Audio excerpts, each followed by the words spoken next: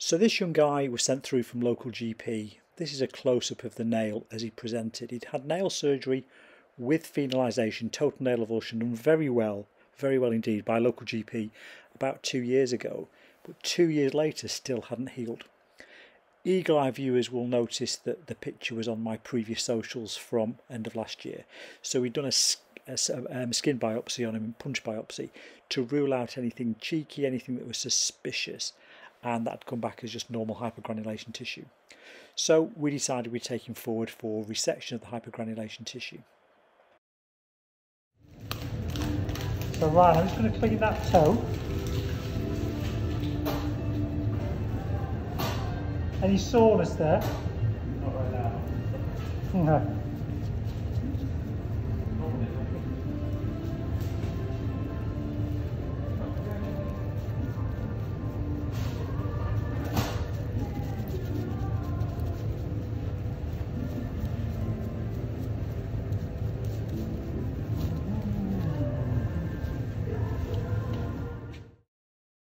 Okay, just a quick cut to a still. So we've done the skin prep. He's obviously had local anaesthesia, and we've used Kyrocaine 0.5%, which is my favourite local anaesthesia weapon of choice. So he's in theatre. We've got the whole train set in theatre, which is just kind of handy really. It's a little bit better than doing it in clinic. You can see there's a digital tourniquet in place there, held on with some artery forceps. And he's numb, he's prepped, and so the plan now is to remove aggressively with a Voltman curette that chronic hypergranulation tissue of 2 years duration.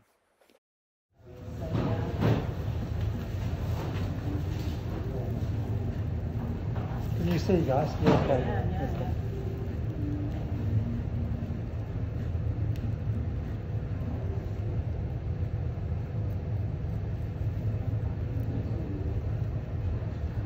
So it's hypergranulation tissue. So send a little bit off to histo,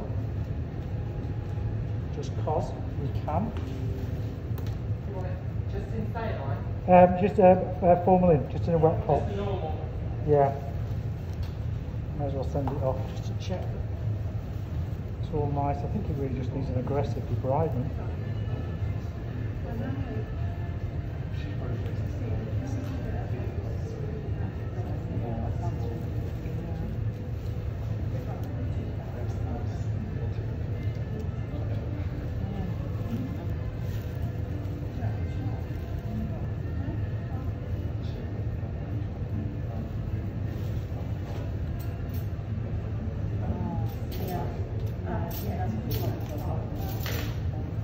So a bit of suspicious naily looking tissue there. So a bit of nail there, down one surface.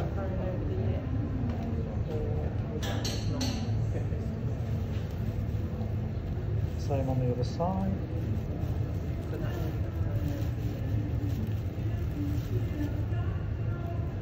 Not as big that side.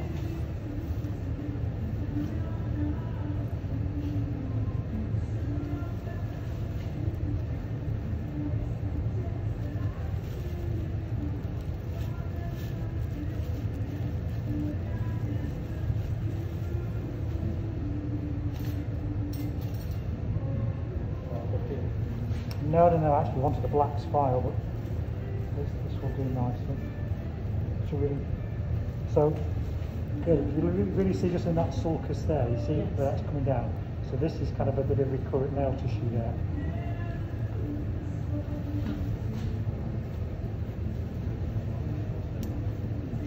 So I think part of the problem is that the nails try to regrow. There's that second bit, okay, a bit there. So these are when you get the spiculectomies you get when you have like a failed Zadig type procedure. Okay.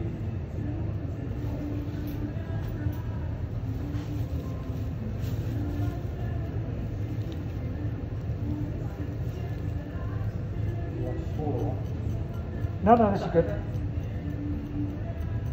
I've got a smaller one, so double-ended. Like most of my compliments. Charlie, you've not been in the team long enough to get rid of my confidence yet. He's coming though. I'm sure. He's coming. Might not be this side of Christmas, but I can feel it. Thanks. You're welcome. Could be the Christmas do. Uh-huh.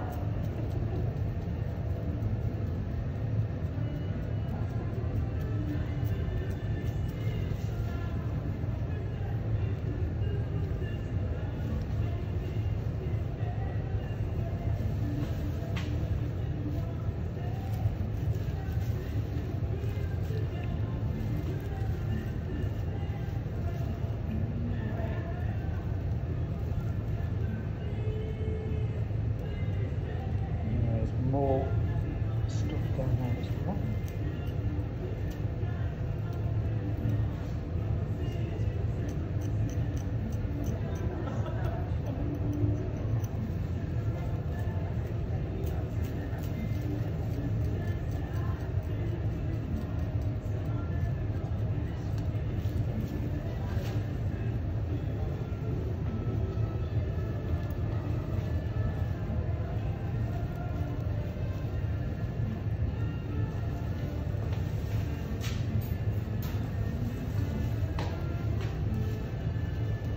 Use this little fine one because I think there's a little bit of suspiciously white stuff in there. So sometimes those little bits of root can be really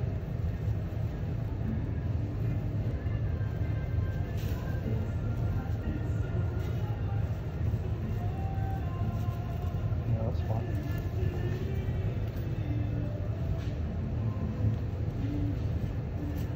No, it's a scar. Down away though.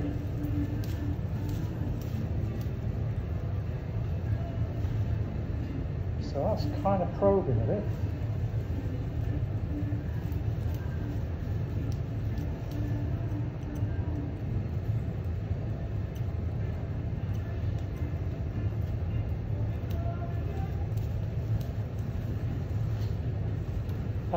We'll do a histo sample as well, please, guys.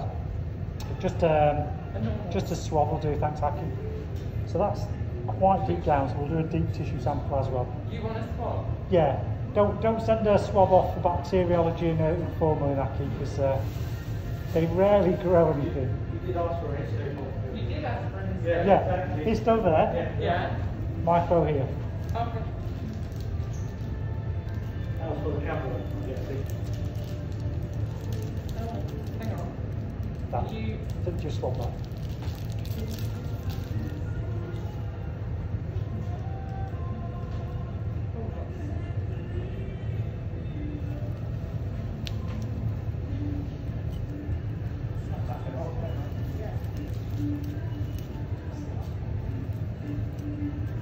Thanks, Sean. Forget my manners there.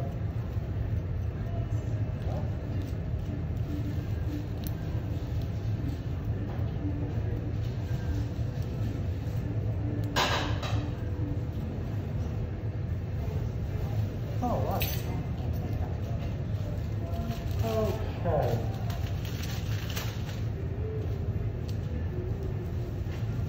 So guys, can I get a galley pot made up with some saline and some iodine, please? It's going to give us a good irrigation.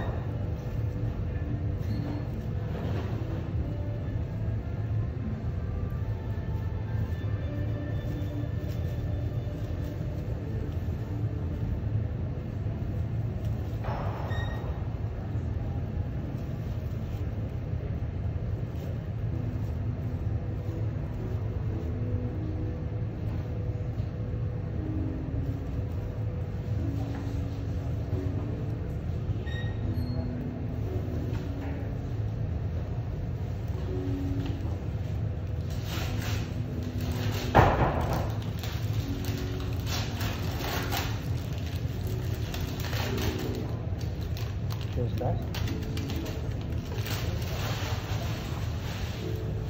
This is kind of chronic, non-healing scar tissue, really.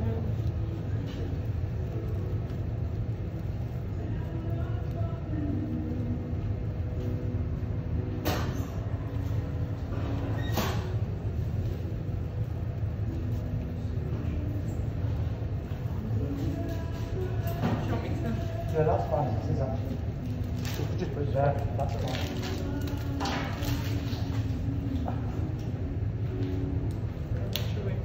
You're just going to look at Yeah, that 50-50. thing, yeah?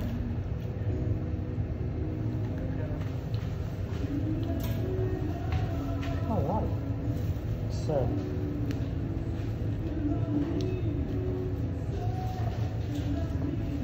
So, Aki, can you start the video and we'll just take a still of that for the records?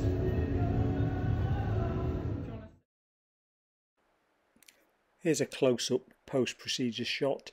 You can see it's all cleaned up nicely, all the hypergranulation tissue is gone, and you can just about see, if you zoom in, from the medial and lateral sulcus where I've removed 2 nail spikes. So I think the spikes was part of the problem, but I think the main thing was just a chronic contamination of the hypergranulation tissue in a patient with, I guess, some medical sensitivity, although we never really got to the bottom of it.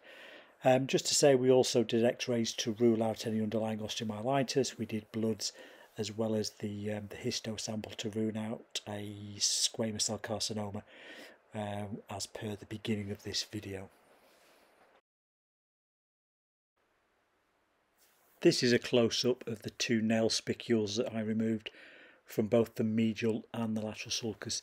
As you can see, they're really quite a size, but regrowth happens to every one of us that does nail surgery, so absolutely no criticism here. And then this is about 2 months post, so in truth he took a long while to fully settle down. This is about 2 months post. You can see he's still not quite there. We did another post-operative consultation about 2 weeks later, but I managed to forget to press play on taking a picture of that, so apologies. So it did go on to fully heal, and all that residual inflammation and contamination settled down. So we never really got to the bottom of why medically he was so slow to heal after the index procedure 2 years ago. There were some medical conditions in the background, but really we think it was a chronic contamination that caused this chronic hypergranulation tissue. So in terms of learning points, well, good control of infection, good control of contamination, but being happy to go in and aggressively debride the hypergranulation tissue is really what we think we provided for this patient. Interesting case. Thank you for watching.